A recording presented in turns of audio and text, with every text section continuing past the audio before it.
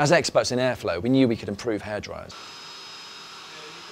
The problem with conventional hairdryers is they have conventional motors. They can be large, bulky and slow.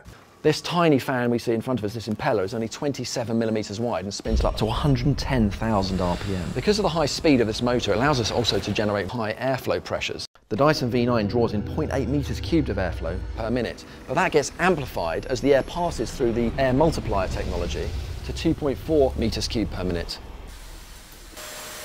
To dry hair, you need a combination of velocity and temperature. So if you just had heat, for example, it would evaporate the water from this hair, but it would take a very long time. Velocity can also help to start to strip off water from the surface. We were able to focus that pressure through this aperture here, and we did a huge study on this aperture and converting that pressure from the V9 motor. The unique combination of our Dyson V9 digital motor here and our air multiplier technology gives us high pressure, high velocity air to help dry fast.